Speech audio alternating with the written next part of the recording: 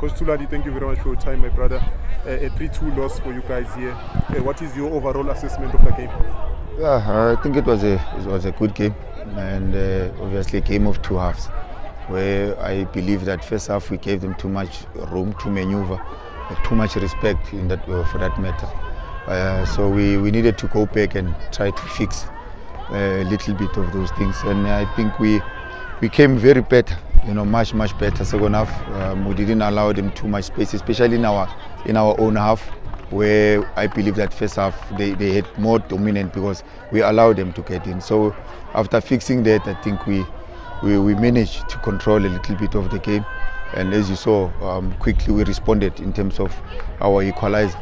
However, I still believe that we gave it away. I mean, those 3 goals that they scored,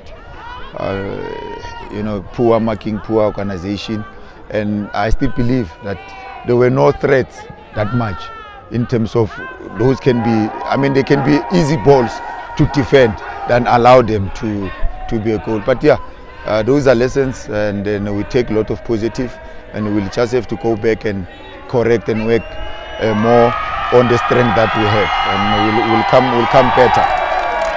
Coach, you say in the second half you had to make some tactical changes because they were so dominant in the first half, and I noticed that you sat back and allowed them to have the ball in their own half, which made them gain confidence, combine passes, and able to penetrate. But in the second half, I saw you at times they were like four players trying to press up high and not to allow them to play. If you can just go into detail about the tactical changes you made so that you can take control of the game. Look, in their dominance, we saw that we are not applied, because every time it's not about go and win the ball from them. It's just maneuver, set in areas where we know that they're going to hit you. And we need to go and do that very aggressively. So tactically we changed. We from our 4-2-3-1, then we needed to come straight with 4-4-2, so that we can have pair from their defensive line. Because that's where now they're giving us problem, because they were breaking our first line with their last line. So we needed to change that. When we changed that to 4-4-2, I think we managed it well, because they couldn't now play more in terms of coming and having a plenty of spaces. Coach, you made those half-time substitutions, and one of those substitutes was Nkosi, who almost scored from just coming on in the second half. I think he's got 2 goals coming to this game. What was the reason not to start with him? Yeah, look, we say, because you need to look at your team overall, and then you look at the bench, because much as you have a good 11, you need to have a stronger bench as well to come and influence.